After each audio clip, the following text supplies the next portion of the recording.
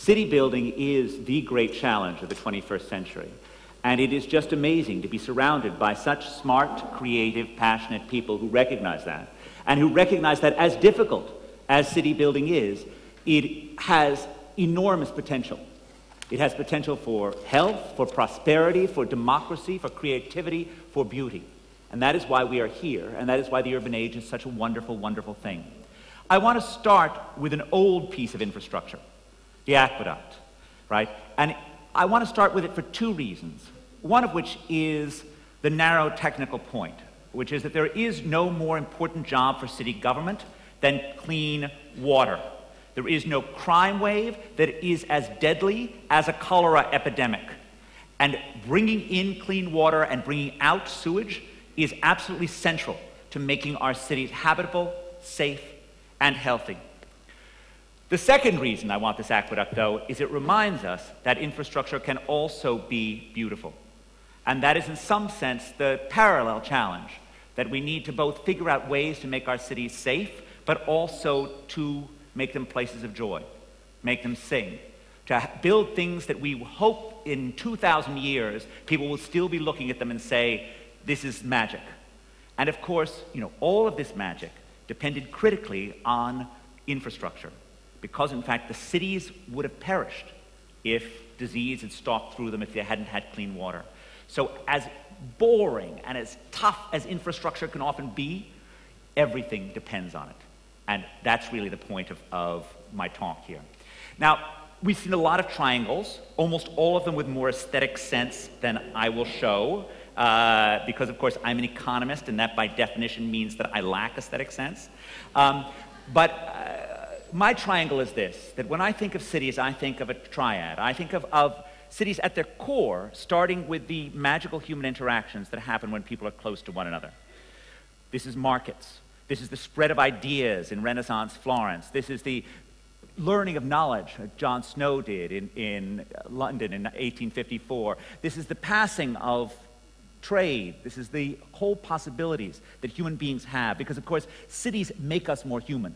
Our greatest talent as a species is our ability to learn from one another, our ability to work together, and cities have been making that happen for thousands of years.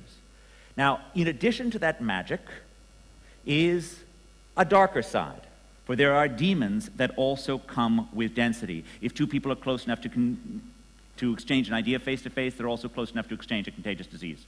And if someone's close enough to sell you a newspaper, they're close enough to rob you, right? And that is why we need a robust public sector to manage the demons that come with density, to manage crime, contagious disease, traffic congestion, sometimes high housing costs gets thrown in there.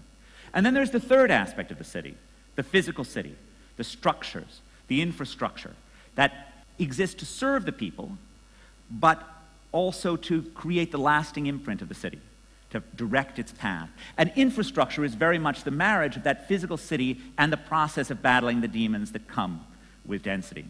Now, you've also seen, again from people with far more aesthetic sense than me, maps that show the changing urbanization of the world. Now, this is how an economist maps it, not with geography, but with income. So what I've done is I've taken all of the poorer countries in the world and I've sorted them on the basis of their per capita income. So each one of those bars are 4,000 to 5,000, 3,000 to 4,000, and you're looking at both 1960, which is the blue bars, and 2010, which is the red bars. I've, of course, corrected for inflation between 1960 and 2010. And the height of the bar shows the share of cities in each income bracket that is more than one-third urban. One-third urban is a relatively arbitrary number, but it gives you a sense as to whether or not this place has cities. So in 1960, 80% of countries with incomes between $4,000 and $5,000 were more than one-third urban. About the same number is true today. In 1960, an even larger share with incomes between $3,000 and $4,000 were more than one-third urban than are today. But again, a very high quantity. But go down and look at the poorest cities, poorest countries. What share of those countries with income levels less than $1,000 were more than one-third urban in 1960? It's a really easy number to remember. It's 0. Because in 1960, which had been true throughout almost all of recorded history, to be poor was to be rural. Today, you can see more than 40% of such highly poor countries are more than one-third urban. Now, if you go to 1 to 2,000, the shift is between 1 in 5 such countries are more than one-third urban, to almost 60%. Now, Latin America led the way. Latin America came first with having urbanization before wealth, but now we see this in sub-Saharan Africa, in India, and in some sense that is the background for all of the challenges that we're talking about, because we are seeing places grappling with the downsides of urbanization with very limited financial resources and often very limited public capacity. And the great challenge of the 21st century is to make the cities in these places more livable, places of opportunity for all. Now, Jean-Claude made this point which is, I think, central, which is that urbanization is development. And there are many ways of showing you this. I could mention the fact that when you compare those countries that are more than 50% urban to those countries that are less than 50% urban, the more urbanized countries have incomes that are on average 5 times higher. But I think it's even more important to look at growth. So here you're looking at urbanization in 1960 and growth between 1960 and 2010. It's not a perfect relationship, but boy, it's enormously strong. The places that moved into cities experienced faster income growth. I know of no pathway out of poverty into prosperity that does not run through city streets. And even more importantly, cities abet the process of democratization. They abet cultural leaps. They abet a process of freedom, right? There's an old German proverb that city air makes you free, and that continues to be true today, as it was in medieval Germany. This link between cities and development, cities and wealth, means that the process of dealing with sewers in Manila is on the front edge of the human experience. The process of building in informal settlements in India, the process of dealing with crime in Latin America. This is the stuff of which humanity's future is made. And we should remember, as challenging as it is, that it also should be joyful. That cities are places of fun and pleasure as well as challenge. And by working on city building, you are doing something that can materially change and better the lives of millions. Now, I want to start with, I want to move now to Dharavi, right, which is a place that epitomizes in some sense the challenge ahead. Here we have a place that is full of enormous energy, right, the incredible entrepreneurship that India just bubbles with. And, you know, pride in products that are being made, small-scale entrepreneurship, the flow of information that makes cities great, and yet, you know, you walk outside and you see a kid defecating in an unpaved road. And it reminds you of the incredible need for public investments in the cities of the developing world. Another way of looking at this is the relationship between income and share of deaths due to communicable diseases across the world, right? This is what happens when infrastructure fails, people die. And that is why it is so important to be ruthlessly pragmatic when thinking about this infrastructure. And I'll return to that in a second. But it is an incredible mistake to think that just privatizing infrastructure is the answer. It never is. But on the other hand, it is also a mistake to think that just putting it into the public sector is an answer as well. That in fact, appropriate institutional design is hard and critical because otherwise people die. This is a path rate of death rates in New York City over the past 200 years. And in fact, New York tells the story of an attempt to create a private water company to handle the death rates of the 1790s that failed miserably. The company, the private company that was meant to do it, is still around. Its name is J.P. Morgan Chase, which was the Chase Manhattan Bank, which was the bank of the Manhattan Water Company. And it's always done a lot of banking and never done much in terms of water. You didn't have changes until you had a public system, until you had the Croton Aqueduct that was built.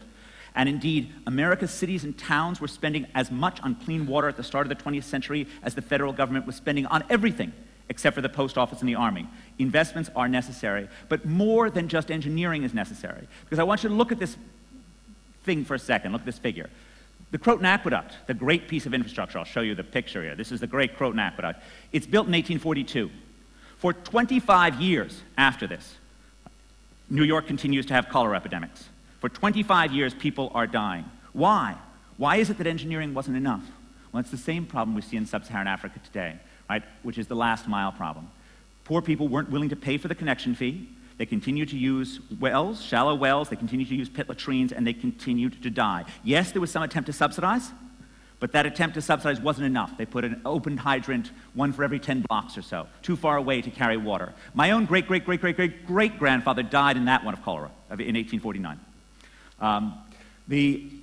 You needed to have policies that pushed people to use the new infrastructure. You needed to have rules that said that landlords had to connect to the sewers. It's not just enough to build the engineering. You actually have to change behavior around it. And indeed, as we think about this problem in the developing countries of the world, there are two things to think about when we think about changing behavior. One of which is we don't trust the existing cops too often, so we need to have parallel processes that can nudge people towards putting in sewers, towards dealing with septic tank problems that don't involve relying on untrustworthy police. And secondly, we need to deal with the fact that we don't know who owns the land, because part of at least the New York process meant that at least you knew who owned the land, so you could actually ask them to make these requirements. This is very much what we're dealing with in my own work in water in Lusaka today, right? The proximity of the wells and the latrines. And one way to think about water is there are multiple technologies for delivering it, right? In some cases, it's okay to upgrade the existing technologies to move to septic. In some cases, when density gets higher, you need wholesale moves to collective, more expensive technology. Another case in which infrastructure is not enough is highways. There's something the economists Gilles Duranton and Matthew Turner have called the fundamental law of highway traffic. Vehicle miles traveled increase roughly 1-for-1 with highway miles built. If you build it, they will drive it. Okay? You need to change behavior, and you change behavior by putting in prices. Singapore has had electronic road pricing for the past 30 years, and the streets move swiftly during all times of day because people pay for the social cost of their action, for the pollution and congestion that they create. Buses. Bus rapid transit. This is Bogota, right? A pioneer on this. There's a lot to be said for buses. In part, their flexibility. They can be moved around. In part, they're low cost, and they can be environmentally friendly as well, right? Buses are a fantastic technology. Two final points. One of which is when you think about the built environment, there is a Scylla and Charybdis out there. There are Scylla and Charybdis. One is NIMBYism, as epitomized by Mumbai here, saying no to everything. You can't say no. You have to build, and you have to make the building process feasible and humane and sensible, right? On the other hand, the second demon is monumentalism, forgetting that the real city is the humanity and thinking that the real city is the structures. And you build for the sake of looking at shiny towers, and there's Astana there, rather than building for the actual human needs. And the last point I want to make is just one of the reasons why we build, and one of the reasons why we like density, is that in fact, what looks green is often brown, and what looks brown is often green. And this is some work with Matthew Kahn on measuring carbon emissions in different parts of the US. Because when you're looking at people of comparable income and family size, compact living means smaller apartments, which means less energy use, and means less driving.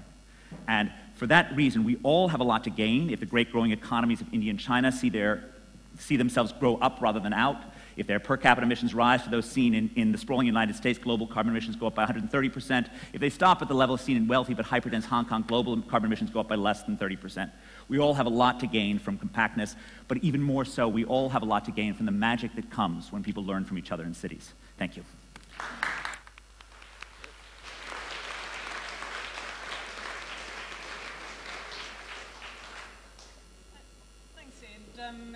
It's very easy to see why you've been one of the people who's been at the cutting edge of making the case for cities. And that's been really important as we've advanced. But I was struck when you were talking that it's a very modernist understanding of the city. It's a very masculine, perhaps, understanding of the city. But it's an idea where these are phrases you used. Urbanization is development. We can manage the demons. We can harness growth ruthlessly. Pragmatic thinking about infrastructure is possible. And I suppose what I'm wondering about is it possible to conceive of the city and of urbanity in terms which acknowledge or embrace the idea that you might have the persistence of traditional values, the perpetuation of gender discrimination, the rejection of a growth agenda? Is that not possible in your vision of the city? I wonder if you could just talk to us about whether you've got a kind of rather linear, growth-oriented, aspirational agenda. It's a great question. I think there's a reason why part of the glory of the urban age is that we have multiple disciplines, because in fact, unquestionably, the perspective of an economist tends to be slightly different than other perspectives. That being said, I think almost everything that you mentioned, I actually believe in. I believe that cities can accommodate. So it is, great cities do not cut themselves off from the lands where their people came from or from the cultures that they came from. Great cities manage to enable space for those cultures and watch them change and watch them become, special and unique. And certainly, if we think about the glory of the New York City of my youth, a lot of it was that the sending countries weren't lost. They were still there. The growth agenda, yeah, I kind of do think that more wealth is better than less, in the same sense that I think that more health is better than less and more happiness is better than less, but it certainly isn't the only thing that matters. And I think the right thing is we balance different things and we make sure that growth doesn't occur at the expense of the other things that are magical. But, I don't think there's any future in rural poverty either. So it's, we're talking, it's not just that those more urbanized countries have incomes that are 5 times higher, they have infant mortality levels that are less than a third. And, I'm always rooting against the death of children.